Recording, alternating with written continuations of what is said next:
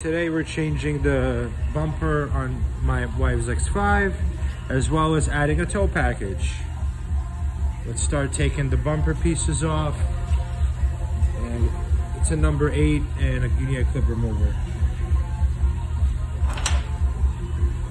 I like to use Snap-on. Alright, as you can see, I got the bumper out, I got the sensors out, I got the crash bar out. Let's put the new tow hitch in. I think I still have to take this out. It's held on by number 10s. There was nothing much holding on the bumper other than number 8s and these number 13s holding on the bolts. This is where the tow package is gonna go. While we're here, we can see the car's never been in an accident, which is great. Fitment check is perfect. Starting to look real good, and this bumper is clean as hell. Final result is beautiful.